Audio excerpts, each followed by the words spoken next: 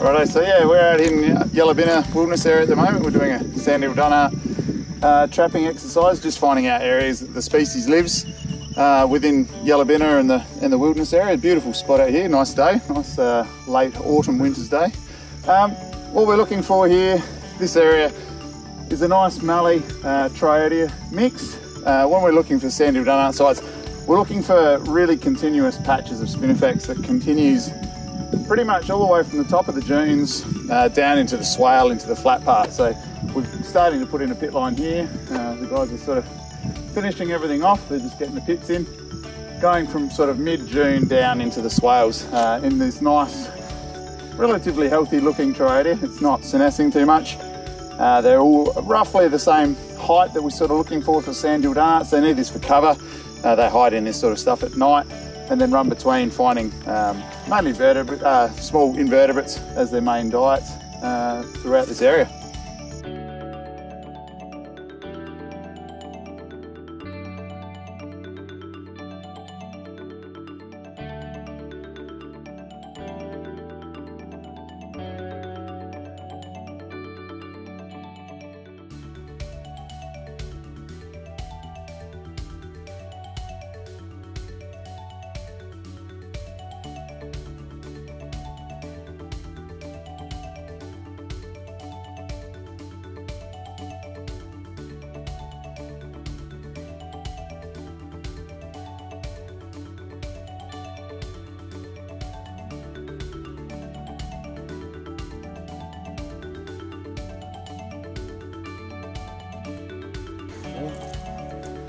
Sandhill.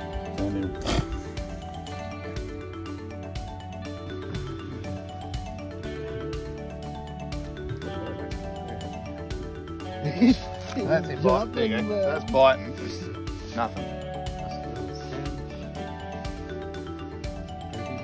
See the tail? So the underside's got this brush, which is the only Dunnart that's got it. Yeah, but it doesn't hurt. It's like a pair of tweezers. Like someone holding your tweezers, it's nothing.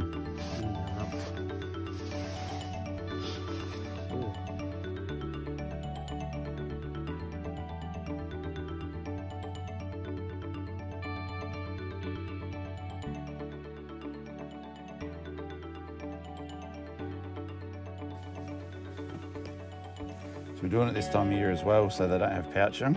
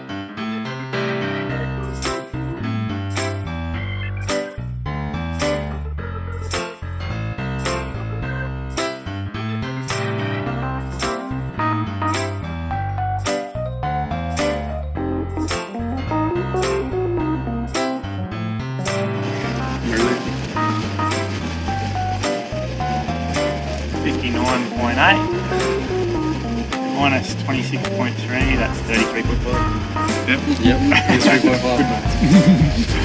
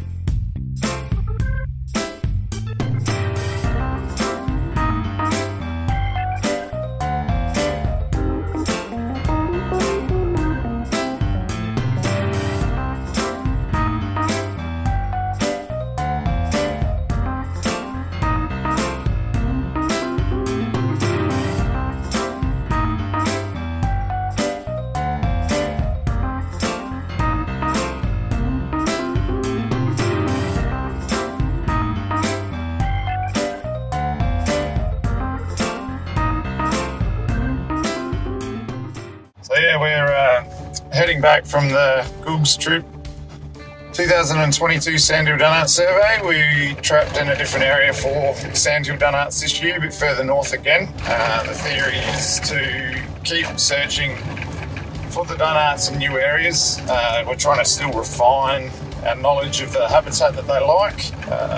So we sort of know roughly the area that they like to be in post-fire, but we're still trying to work out that spinifex habitat that they like the most, what their most preferable is. So we ended up trapping this week. We found another young female. She was about 34 grams in weight.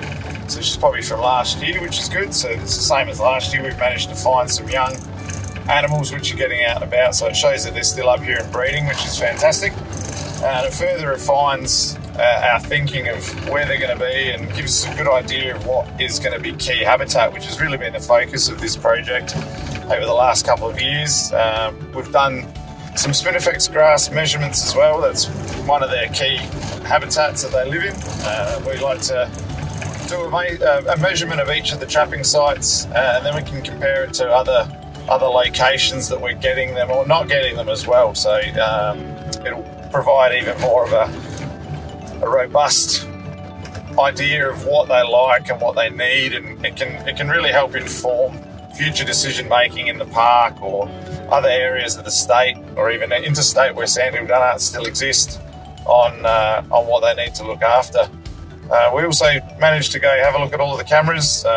We haven't looked at too many of the actual SD cards, but they need monitoring and just updating and refreshing every sort of 6 months, changing batteries and new SD cards. So that's the two adaptive predator management experiment camera grids that we've got. So that's, we've got a total of 20 cameras. We've got the two grids, one north, one south. We did them over the last 2 days as well. And then we also checked our two Felixes that we've got set up, which are just outside the grid. And that's hopefully protecting some malleefowl and Sandhill Dunnarts and other species. Every cat and fox that gets removed is beneficial for every animal out here. The good thing is they're quite close to the camera grids, so we might be able to start to detect a change in fox and cat numbers that are being picked up by these camera grids. We've got one in a control area that's getting no control. That's treatment, so no Felixes. And then we've got another camera grid north, which is quite close to the Felixes. So theoretically, the plan would be if we start noticing we're getting cats and foxes on the Felixes up north, which are targeting them and removing them theoretically, we should start seeing a decrease in the number that are getting picked up by the camera grid as well. They're very passive camera grids, so they're set up in a grid. There's no baits, there's no lures, they're not on tracks, they're just totally out in the bush at equal spacing, or as close to equal spacing as possible, 500 metres apart. And then you can have a good look at that. You're not doing any influence to the movement of animals. It's just whatever comes past. It's a good way to work out densities. Yeah, so it'll be good. We can set ourselves up for next year. We can work out our next target area for sandhills, and then hopefully we can look at some mapping, large-scale mapping, maybe by satellite. We can start to really indicate key areas in Yellabinna and Yumbra, and as I said, in other areas in the state, which we can then start to work on conservation methods, hopefully keep securing Sandhill Dunnarts and other species into the future.